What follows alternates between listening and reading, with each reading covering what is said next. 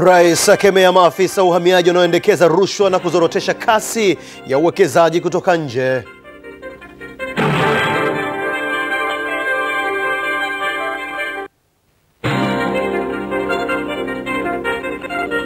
Wananchi kijiji cha Kilimani Mashariki Rufiji walalamikia ardhi yao kuuzwa bila kushirikishwa.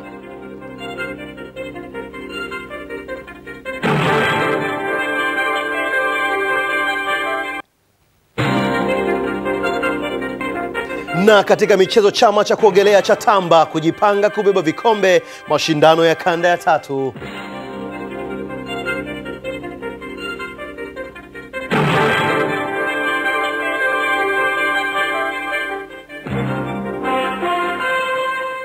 Habari za usiku huu, watazamaji wetu popote pale mlipo duniani. Hii ni taarifa ya habari kutoka hapa ITV Super Brand Afrika Mashariki. Jina langu ni Benjamin Mzinga, karibu ungana nami. Rais wa Jamhuri ya Muungano Mheshimiwa Samia Suluhu Hassan amekemea vikali vitendo vya rushwa vinavyofanywa na baadhi ya maafisa uhamiaji na kusababisha zoezi la kukaribisha wawekezaji kutoka nje kuzorota. Kutoka Tanga, William Mgazija anaripoti. Akizungumza katika chuo cha uhamiaji kilichopo wilayani Mkinga mkoani Tanga, Rais Samia amesema, kwa maana hiyo mgeni akifika uwanja wa ndege au mpakani, akiona kuna ugumu wa kupata visa hiyo ingilia, anasema nimekuja kwa shughuli hii. Anagongewa visa ambayo kwa rahisi, anaingia nchini, anakaa siku anazoweza, halafu anatoka bila shughuli. Ningeomba sana, punguzeni urasimu kwa aina zote za visa. Na kwa sababu sasa hivi mnatumia teknolojia, hakuna sababu ya kuchelewesha watu kupata visa. Kwa wale wote mnaona kwamba hawana tatizo wao kuingia nchini kwetu, hawana tatizo la usalama. Awali mkuu wa mkoa wa Tanga Omar Mgumba amemwomba Mheshimiwa Rais kufanya utaratibu wa kuzungumza na marais wa nchi za Ethiopia na Somalia kufuatia idadi kubwa ya wahamiaji kutoka nchini kwao ambao wamemaliza vifungo vyao lakini bado hawajachukuliwa. Mheshimiwa Rais, miongoni mwa mlindikano mkubwa katika magereza yetu kuna watu ambao tunawaita wasafirishwaji, ambao hawa watu hawana kosa lolote, sio wafungwa wala sio mahabusu. Kwa mfano leo, taarifa za leo, tuna mahabusu na wafungwa zaidi ya 2053. Awali akielezea mafunzo hayo na jinsi chuo hicho kilivyoanzishwa ili kukabiliana na waingiaji haramu, Ana Makakala, kamishna wa jeshi la uhamiaji nchini, amefafanua. Ongeze wahitimu, yaani askari wapya wa uhamiaji katika kujiunga na jeshi letu na wakaribisha na kuwatakia kufanya kazi kwa bidii, weledi, uadilifu na wawe tayari kufanya kazi sehemu yoyote watakayopangiwa kulinda nchi yetu.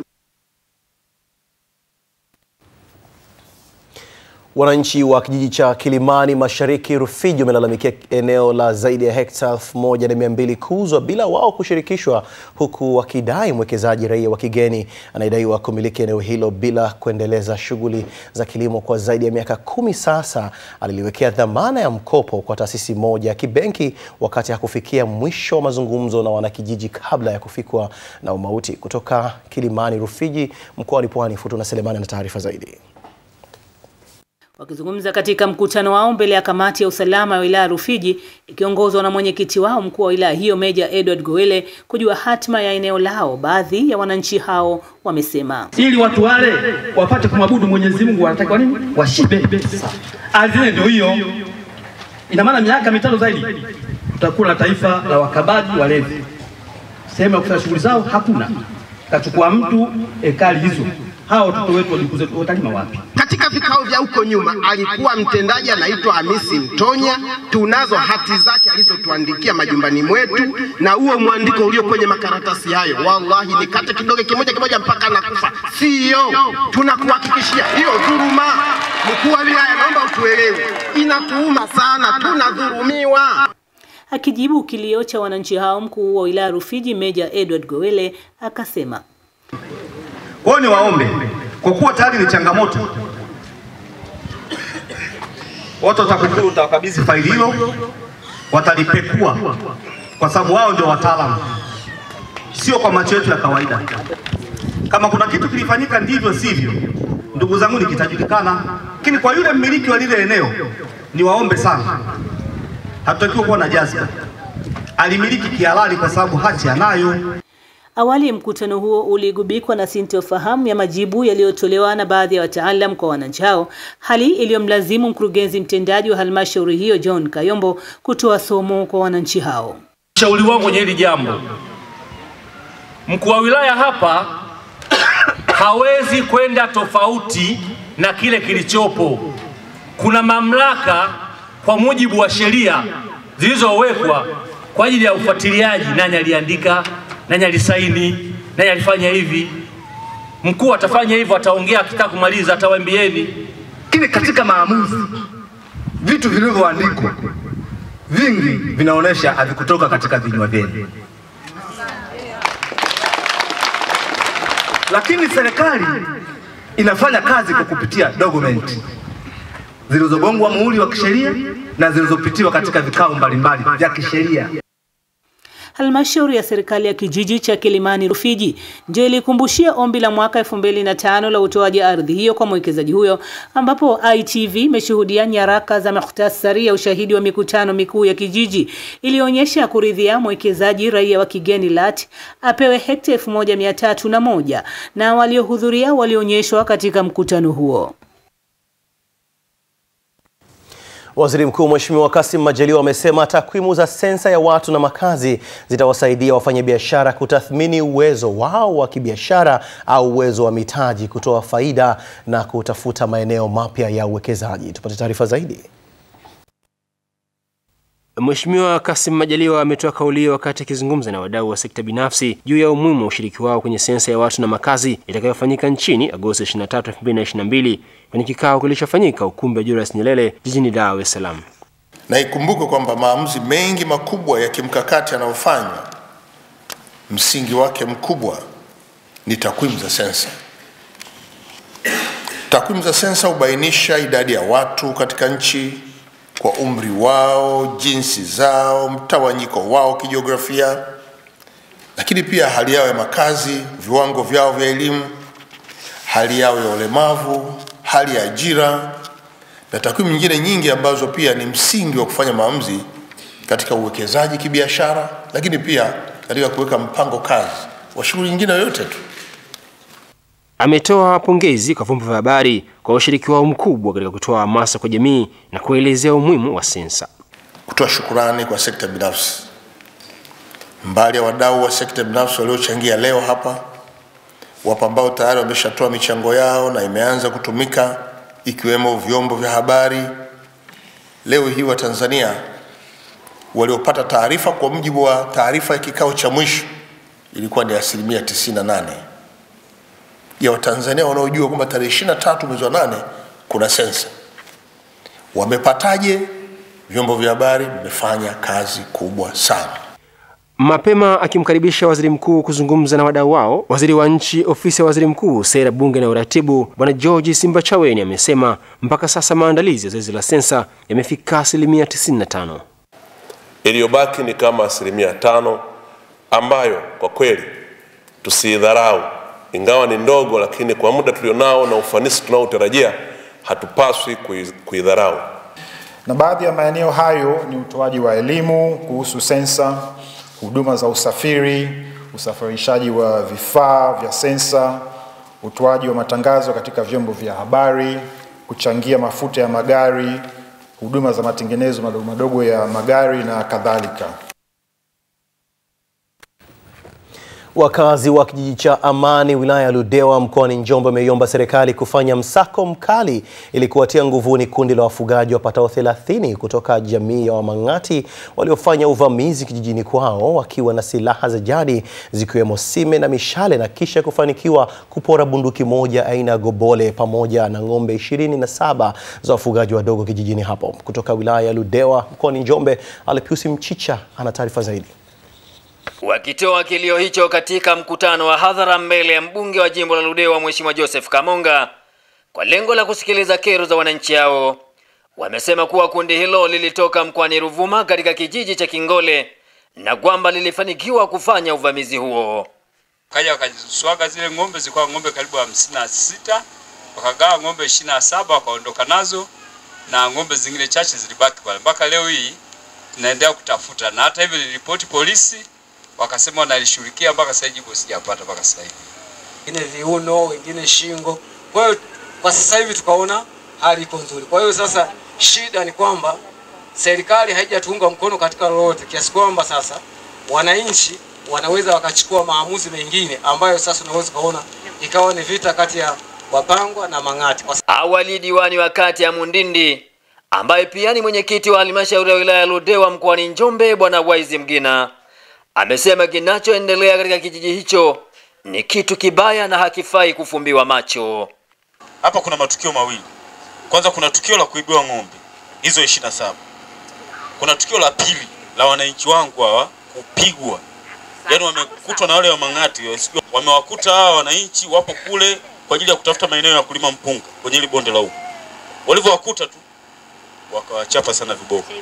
Kwa niaba ya jeshi la polisi, kwa upande wake askari wa jeshi hilo ambaye ni polisi kata ya Mundindi anajitokeza mbele ya wananchi hao na kutoa ufafanuzi juu ya uvamizi huo. Tenganishwa na mto mkubwa sana. Sasa wale ng'ombe wetu sisi kwa kawaida ya huku watu tunawaacha tu, hatuwafungii mazizini.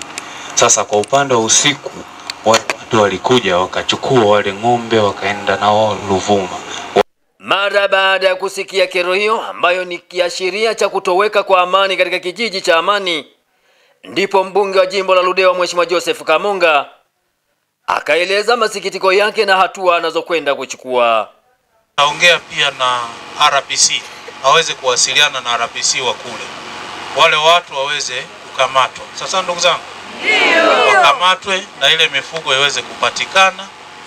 Na wale wafikishwe kwenye vyombo vya sheria, kwa sababu nchi hii ni utawala wa sheria. Nikiripoti kutoka katika kijiji cha Amani kilichoko kata ya Mundindi wilaya ya Ludewa mkoani Njombe, ni mimi Alpius Mchucha, YTV. Asante sana Alpius Mchucha. Rais wa Zanzibar na mwenyekiti wa Baraza la Mapinduzi Dr. Hussein Mwinyi amesema kuwepo kwa kambi za afya kutoka nchi za nje kunasaidia wataalamu wa kizalendo kujiendeleza na pia kuleta mabadiliko ya haraka kwenye sekta ya afya nchini. Mwanahabari wetu Faruk Karimu ana taarifa zaidi. Dr. Hussein Mwinyi ametoa kauli hiyo alipokutana na madaktari bingwa kutoka Korea Kusini kwenye jumuiya ya madaktari wa wagonjwa wa TB ambao wako Zanzibar wakiwa wameweka kambi. Amesema ujio wao utaleta mabadiliko makubwa kwa wataalamu wa hapa nchini. This visit of yours will ujio wenu hapa Zanzibar katika kutoa tiba ya TB utatoa fursa kwa madaktari wazawa na wafanyakazi wa afya kushirikiana na madaktari wa timu hiyo na kujenga uwezo katika kukabiliana na ugonjwa huo, huku kiwepo matarajio makubwa ya kuleta tija. Mapema mwenyekiti wa jumuiya hiyo madaktari 15 kutoka jumuiya ya Korea inapambana na magonjwa ya TB Kyungmin ametaja sababu zilizoleta kuweka kambi hapa Zanzibar. These times our Nanum team is invited Korean. Tumekuja hapa Zanzibar na Tanzania kwa jumla ikiwa ni mara kwanza kuja katika bara la Afrika, lakini lengo letu ni kujenga mashirikiano kati yetu na serikali ya mapinduzi ya Zanzibar katika kukabiliana na maradhi ya tiba. Zanzibar imekuwa ikiendelea kufaidika na kambi za tiba mbalimbali kutoka nchi za Asia, Ulaya na Marekani ambapo madaktari bingwa hao wamekuwa wakitoa huduma za ushauri na upasuaji bila malipo yoyote. Jeshi la polisi kikosi cha usalama barabarani limepanga kuwanyang'anya moja kwa moja leseni madereva mabasi ambao wamekuwa wakisababisha ajali za uzembe na kupendekezwa kunyimwa leseni ya usafirishaji mmiliki ambaye basi lake litafanya makosa ya usalama barabarani na kuonywa zaidi ya mara 3. Juma Kapalatu anaripoti. Huyo wa kikosi cha usalama barabarani Sakabuli Bori Mtafungwa ametoa onyo hilo jijini Dar es Salaam wakati akiongea na wamiliki wa mabasi hapa nchini Tabora. Sisi jeshi la polisi kikosi cha usalama barabarani tutachukua hatua kali. Hatua kali hizo ni kwa kufuata sheria. Hatutakubali kumuona dereva anaendekeza vitendo vya mwendo kasi barabarani kwa mashindano. Tutamfuta barabarani. Tutamfuta barabarani kwa kumfutia leseni ya kuendesha gari. tutamfikisha mahakamani na ikibidi tutamfanya afanye shughuli nyingine. Kuhusu wamiliki ambao mabasi yao yataendelea kusababisha ajali kwa uzembe, akataja mipango ya sasa kwa jeshi la polisi. Hatutasita kupendekeza msipewe leseni za kufanya biashara ya usafirishaji wa abiria katika hayo maeneo endapo tutaendelea kuona vurugu za madereva wenu zikiendelea hivi barabarani. Hatutasita kufanya hivyo. Kwa hiyo wote watasubiri hapa kwa ajili ya kupata hizo barua. Wakiongea katika mkutano huo wa pamoja, baadhi ya wamiliki wa mabasi waliohudhuria mkutano huo wakasema, ninaweza nikasema kwa kweli hii mifano ya hawa wenzetu ambao wametolewa mimi inaniuma sana, kwa sababu haiwezekani mtu atajwe miaka miwili. Yaani mwaka wa kwanza gari zinakimbia, mwaka wa pili ni huyo huyo, na afande unanyongonyea ukiongea kwa hali ambayo upendo wangu mimi imenihuzunisha sana. Kuhusu hizo changamoto ya barabarani, sisi wamiliki wote sisi hatuwezi ruhusu hawa madereva wanavunja sheria. Sisi pia tunataka chombo yetu inatembea kwa salama na waabiria wanafika salama. Sasa kama unajua hawa vinara, mimi nilikuwa naomba kabisa sisi hatutaweza kuwatetea kama chama, naomba wawajibishe, kwa sababu tunavyoendelea kuua wa Tanzania kwa sababu ya kuwa nusu saa au saa moja, unachobadilisha ni nini? Hakuna unachobadilisha. Hamna unachokibadilisha. Watu wanafanya overtaking kwenye sehemu za ajabu, sehemu ambayo haruhusiwi overtake. Unaona ajali zinazopotokea ni sehemu hizo hizo.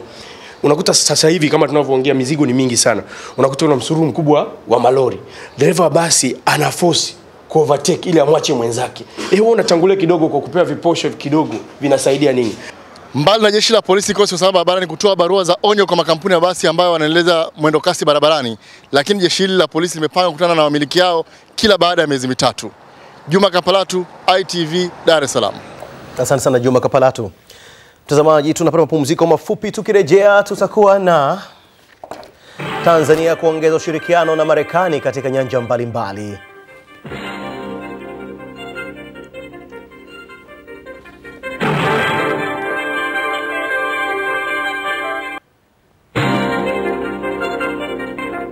Na William Ruto atangazwa rais mteule wa Kenya.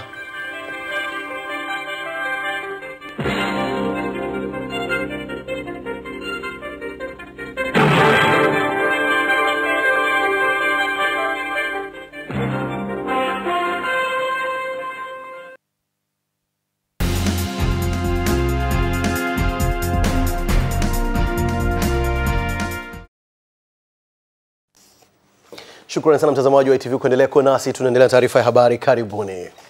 Serikali imesisitiza kuongeza ushirikiano wa kijeshi, kiuchumi na kidiplomasia wakati huu mabadiliko ya sayansi na teknolojia katika kuimarisha ulinzi wa mipaka yote ikiwemo ya bahari ya Hindi ambayo ni kubwa duniani.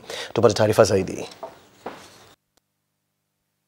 Naibu Waziri wa Mambo ya Nje na Ushirikiano Afrika Mashariki Balozi Mbaruku Nasor Mbaruk amesema hayo mara baada ya kutembelea meli ya Kimarekani ya wanamaji itwayo USS Herschel Ward Williams ambayo ipo hapa nchini kwa ziara ya siku 3 katika bandari ya Dar es Salaam na kutembelea meli hiyo yenye maonesho ya uwezo pamoja na shughuli inayohusiana na wanawake, amani na ulinzi. These kind of visits are very important in strengthening. Ziara ya meli hii ni muhimu sana kwa jeshi letu hapa nchini.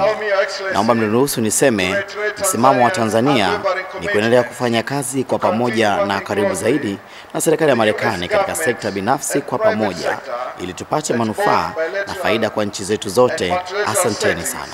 Thank you very much.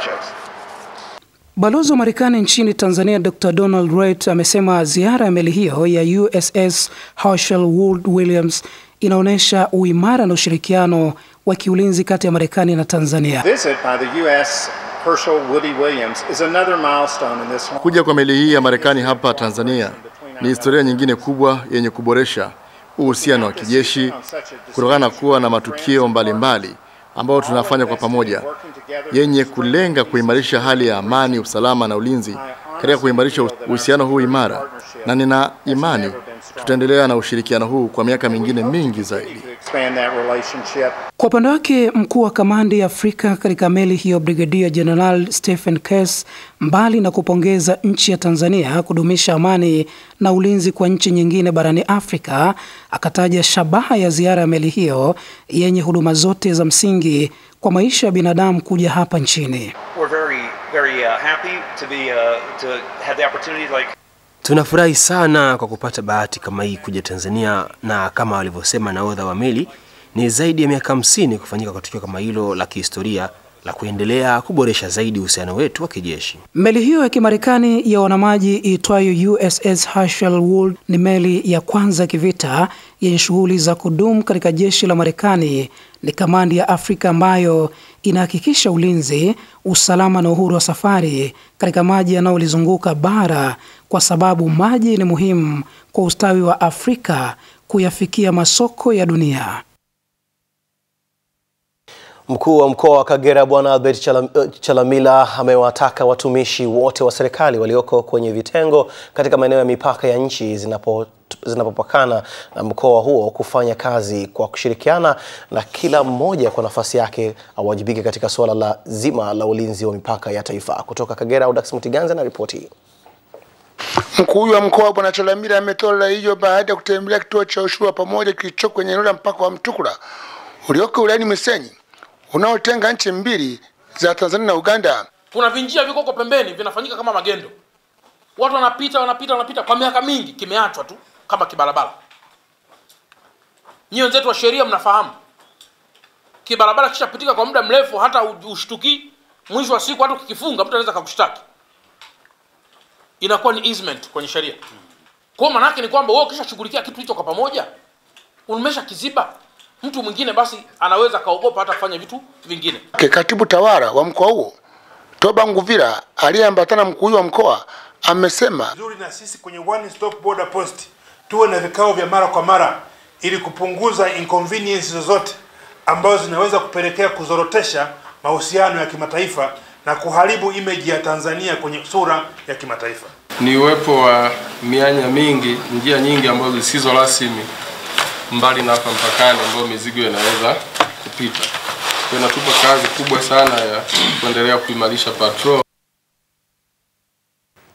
Zaidi ya wananchi 140,000 kutoka kata 5 za mkoa wa Geita wamekwama kupata maji kwa mwaka sasa baada ya mkandarasi anayesambaza mabomba katika mradi huo mkubwa wa maji wa Nyakagomba unaogharimu zaidi ya bilioni 4 kuchukua fedha na kushindwa kuleta mabomba ya kusambaza maji kwa wananchi. Kutoka mkoani Geita, Basili Elias ana taarifa zaidi. Ufundi mamlaka ya maji safi na usafi wa mazingira mkoani Geita, mhandisi Isaac Mgeni amemweleza mkuu wa wilaya hiyo na viongozi wa CCM sababu za mradi huo kukwama. Kutopatikana kwa fedha kwa wakati kwa ajili ya utekelezaji wa mradi, pia kuchelewa kwa mzabuni anayezalisha bomba ambaye ni Kahama. Mpaka sasa hivi kati ya kilomita 26 bado hajaleta kilomita 7.7 ambazo tunamdai mpaka sasa hivi, na tayari alishachukua baadhi ya fedha. Mwenyekiti wa CCM wilaya Geita Barnabas Mapande ameiomba Wizara ya Maji kuvunja mkataba wa mkandarasi huyo kwa kusababisha wananchi kukosa maji wakati serikali imetoa fedha zote. Supplier wenu mna mikataba naye. Kama anakwenda kutuchelewesha, chukueni hatua kwa mujibu wa mikataba yenu. Kama ni kuvunja mkataba, kama ni kufanyeni, najua terms za mkataba ziko wazi. Mkuu wa wilaya Geita Wilson Shimo amewataka wananchi kuwa watulivu wakati serikali inachukua hatua ili mradi huo ukamilike, huku wananchi wakieleza umuhimu wa kukamilika kwa mradi huo. Na watu wengi mno katika ukanda huu kwa maana ya maji. Kwa hiyo ni imani kwamba mradi huu ukishakamilika tutakwenda kutoa huduma kwa idadi kubwa sana ya watu katika ukanda huu. Katika huu mradi sisi tunafurahia uwepo katika kwenye mazingira yetu haya ili watu tuweze kunufaika na uchotaji wa maji vizuri kama inavyotakiwa. Kutoka hapa mkoani Geita, Basil Elias, ITV. Asante Basil Elias. Wanawake wilayani Masasi mkoani Mtwara wamejitokeza kukemea matukio ya mauaji ya kikatili dhidi ya wanawake yanayojitokeza mara kwa mara wilayani humo na kuviomba vyombo vya dola kuongeza nguvu ili kukabiliana na vitendo hivyo. Kutoka Mtwara, Lucy Ogutu anaripoti.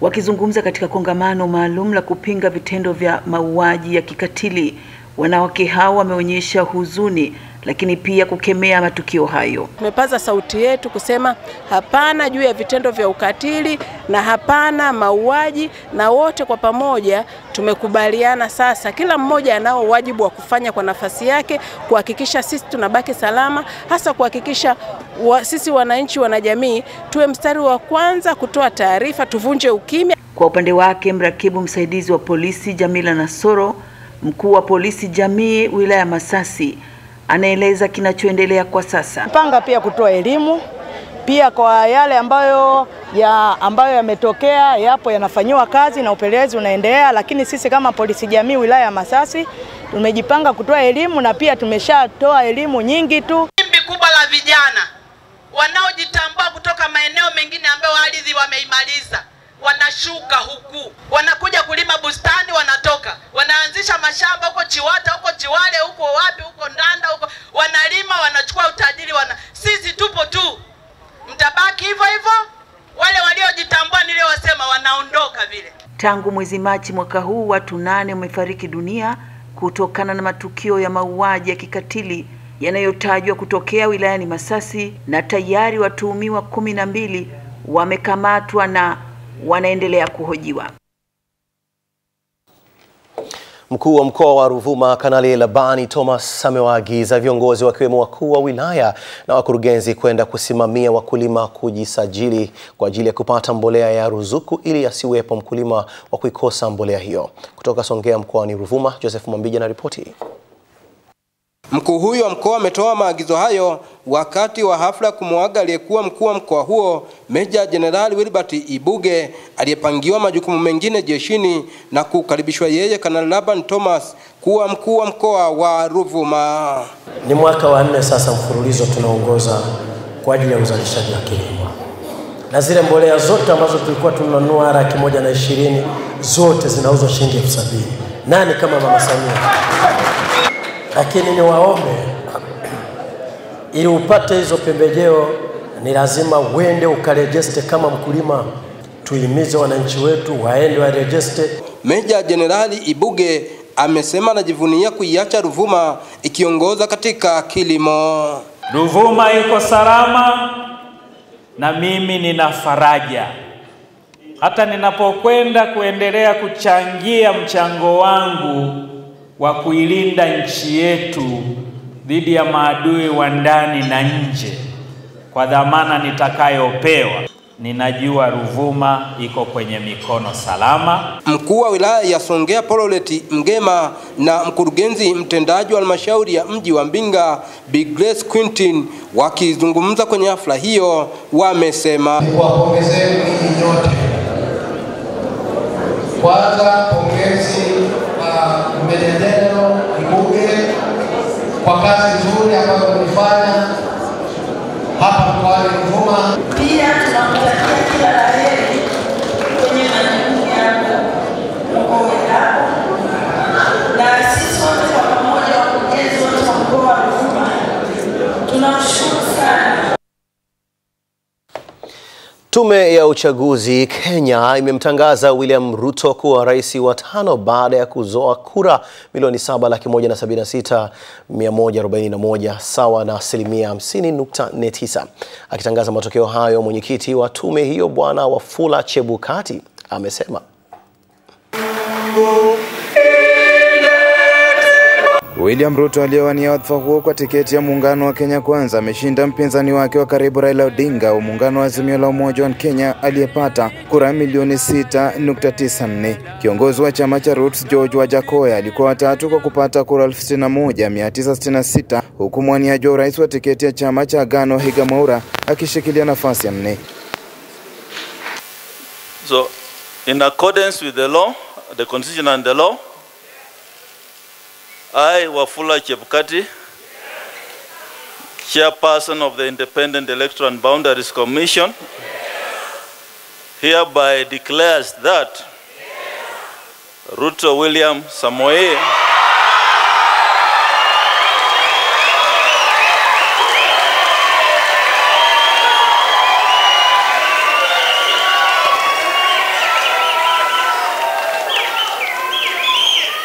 of ID number 6847208 has been duly elected as the President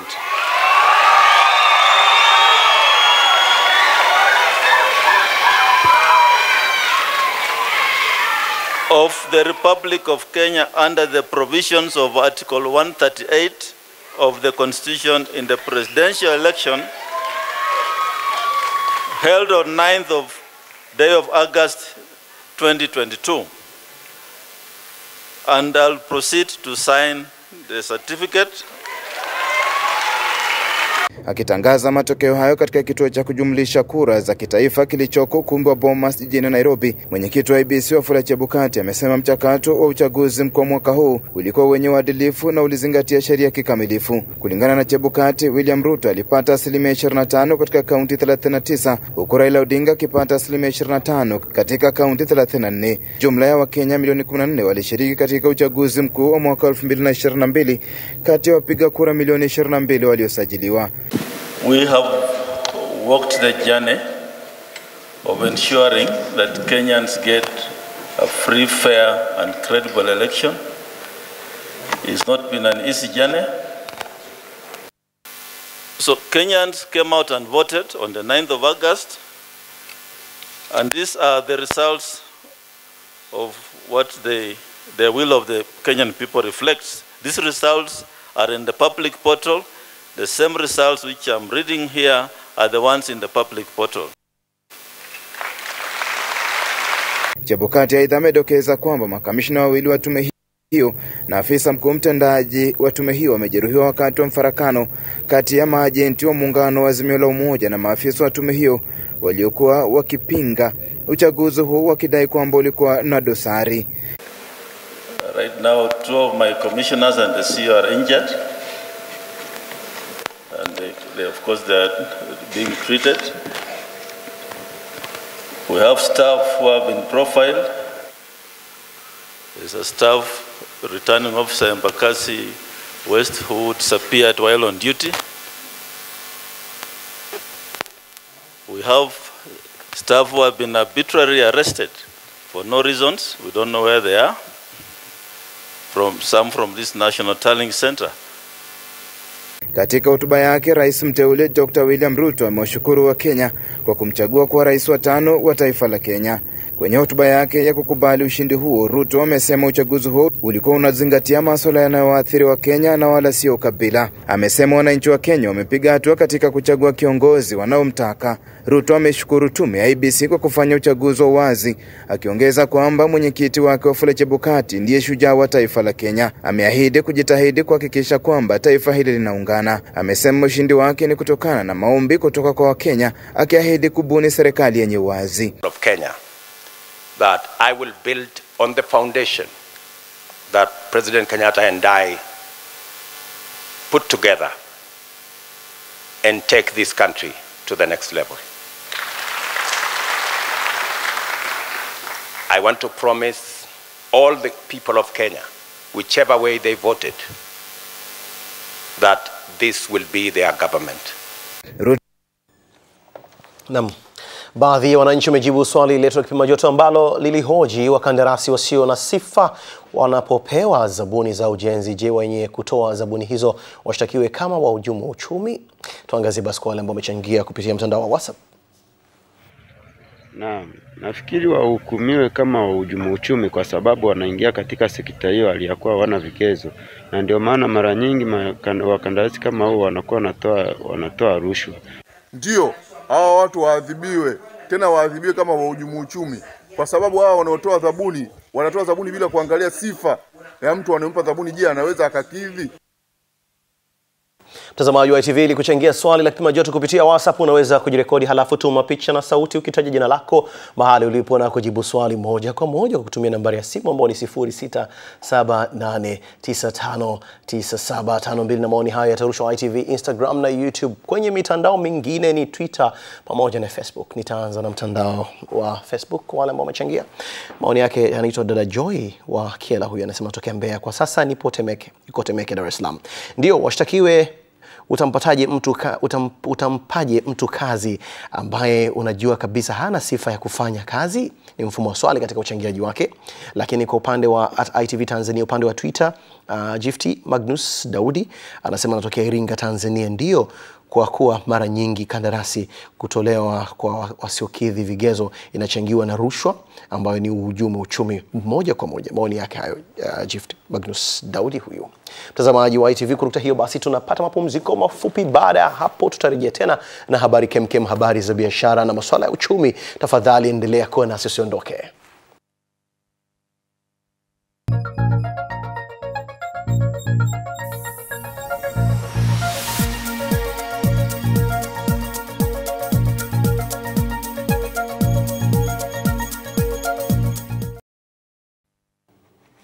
Shukrani sana mtazamaji wa ITV kuendelea kuwa nasi. Tunaendelea taarifa ya habari ambapo sasa ni habari za masuala ya uchumi na habari za biashara kwa ujumla wake. Tunaye Juma Kapalato akitujuza kile ambacho kimejiri katika ulimwengu wa biashara. Juma, habari za usiku huu? Zote Benjamin Mzinga. Lipi kubwa zaidi? Ni bei ya bidhaa hapa nchini Tanzania. Karibu sana, uwanjani wako. Asante sana. Hujambo mtazamaji na karibu katika habari zetu za biashara usiku, ambapo serikali kupitia waziri wa uwekezaji, viwanda na biashara Dr. Ashatu Kijaji amebainisha bei za bidhaa kwenye soko la ndani kuendelea kuwa himilivu, huku bei za baadhi ya bidhaa hususan zinazotegemewa malighafi kutoka nje ya nchi ziongezeka kutokana na kupanda kwa bei ya malighafi katika soko la dunia.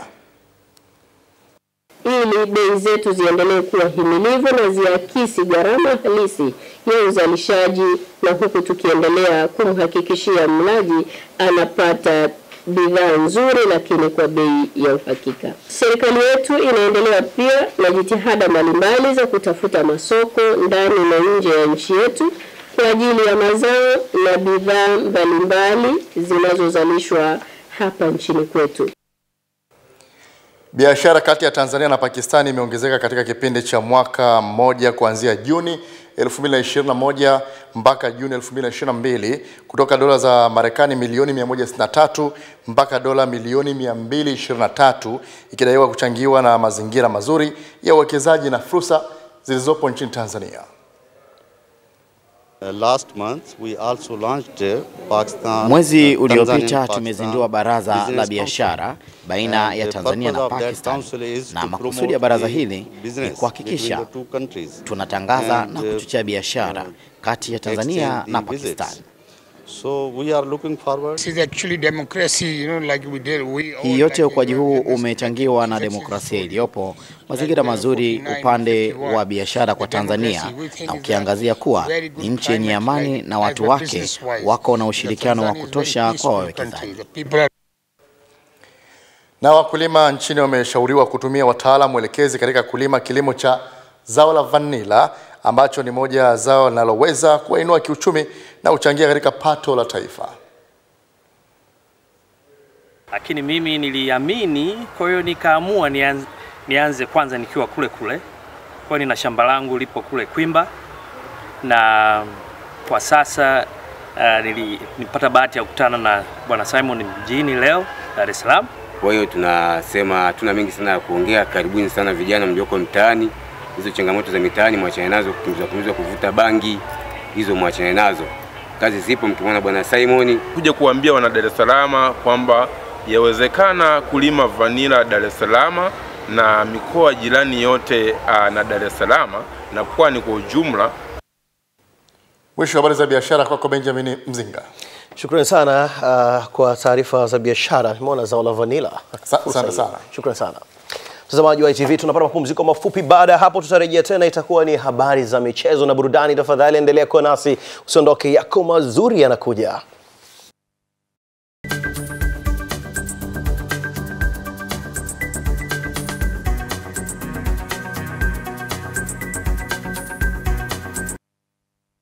Na michezo na burudani sasa, nami Sebastian Kolowa.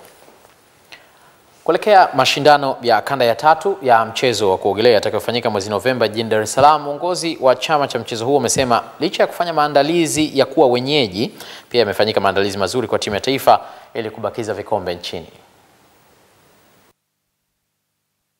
Mashindano ya kanda ya 3 yanajumuisha nchi 10 ambazo ni za East Africa, kuongeza Djibouti, Eritrea, Ethiopia zote zinaform Kana Zone 3. Alafu tutakuwa na invitee kutoka Kana Zone 4 ambao kuanzia hii kwa mfano kama sisi tulivyoalikwa Zambia mwaka huu, kuona wao tutawaalika kwa ujumla wao na kutoka kanda nyingine ambao wataconfirm kuhudhuria. Timu ya Kagera Sugar imefanya mazoezi katika uwanja wa Uhuru leo kujiandaa na mchezo wa ligi kuu soka Tanzania bara dhidi ya Azam FC utakaopigwa Azam Complex Jumatano usiku. Isa Ndokeja na ripoti. Msimu mpya umeanza hivi leo, lakini hawa ni Kagera Sugar ambao wanajiandaa na mechi yao ijayo. Watacheza dhidi ya Azam FC kule Azam Complex. Lakini wao wamejipangaje? Tuwasikilize. Nachowaambia kwa usajili ambao tumeufanya wategemee kitu tofauti na mwaka jana. Japo ligi ni ngumu safari hii, lakini tumejipanga kuperform sana safari hii kwa usajili ambao tumeufanya. Tunaamini kabisa katika timu 4 za juu na sisi tutakuwa miongoni mwao. Ni kuona kama timu ya Kagera inafanya vizuri kiumoja kitimu. Si mimi binafsi, lakini kia muhimu ni timu. Ajili timu ni kubwa kushinda mchezaji.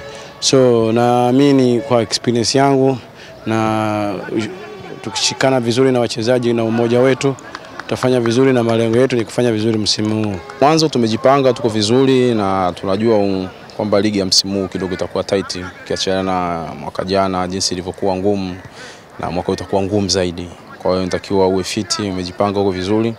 Kama ulivyoona tumefika jana kutoka Kagera, tuko katika uwanja huu kwa maandalizi yetu ya mchezo wetu wa Jumatano. Mechi itapigwa Jumatano katika dimba la Azam Complex, Dar es Salaam. Kutoka jijini Dar es Salaam, mimi ni Isa Ndokeji wa ITV. Asante Ndokeji. Huko Burundi ligi kuu nao imeanza ya mwaka 2022-2023 imezinduliwa rasmi Agosti 12 huko vilabu 16 vikishiriki. Balen Habari iko kule na taarifa zaidi. Uliofungua ligi kuu hiyo ni ule uliopigwa kwenye dimba la Ndwari hapa mjini Bujumbura kati ya Vitalo dhidi ya Burundi Sport Dynamic uliomalizika kwa ushindi wa Vitalo wa bao 1-0. Tulicheza mpaka mwisho, hatukunana, hatujidekuraje, tulicheza mpaka tukamaliza machi. Nimebadilisha bajore wachezaji wenye walikuwa wamechoka, nikatia wa mpya wakaleta nguvu na njoo tukafunga. Nadhani mwa wote mmeona kama machi haikwenda vizuri, ni bahati, lakini vijana walijaribu kujipanga kama kile wamefundishwa. Wamejaribu kucheza kama wamefundishwa. Michuano mingine iliyopigwa ni pamoja na Buya City kulazwa nyumbani na Le Message Ngozi 2-1. Mafandi wa Rukenzo wakawafunga Flambodi Centre bao 1-0. Inter. Wakimbiaji zaidi ya 1000 wanatarajiwa kukimbia kwenye mbio za hiari za Mwalimu Nyerere ambazo zitafanyika tarehe 1 mwezi Oktoba wilayani Butiama mkoani Mara. Pia mbio hizi zinalenga kuanzisha zao jipya la utalii kupitia michezo na kukusanya michango ya fedha za hiari kwa ajili ya kuboresha miundombinu ya makumbusho na vituo vya malikale vya kumbukizi ya Mwalimu Nyerere na historia kwa ujumla, ambao unaratibiwa na makumbusho ya taifa. Bahati nasibu ya Tatu Mzuka imemkabidhi zawadi ya shilingi milioni 10 Emmanuel Joseph Simfukwe, mkazi wa Mwanga mkoani Kilimanjaro. Amesema atamuongezea mtaji wa ufugaji baba yake mzazi. Tutazifanyia biashara kidogo afu nyingine naipeleka kwenye kulima, maana nimesumbuka sana kwenye kulima. Saizi nitalima hata nisipotegemea mvua, maana nitanunua pampu ya maji. Nitalima vizuri na nitapata kile ninachokihitaji ndani ya moyo wangu. Tamati habari za michezo na burudani usiku huu. Benjamin Sebastian Kolowa, nikushukuru sana, usiku mwema. Nawe pia. Asante mtazamaji wa ITV, karibu katika swali letu kipima joto ambapo leo hii lina hoji kumalizika uchaguzi wa Kenya. Je, kuna cha kujifunza kwa Watanzania? Na kabla kuhitimisha taarifa yetu ya habari, tuangalie tena muktasari wake.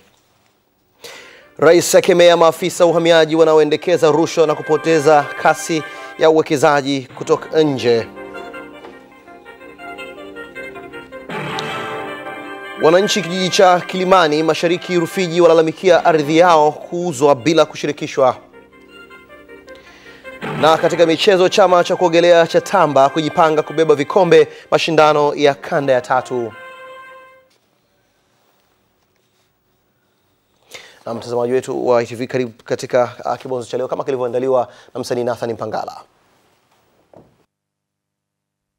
Mtu kwao, mtu kwao, mtu kwao.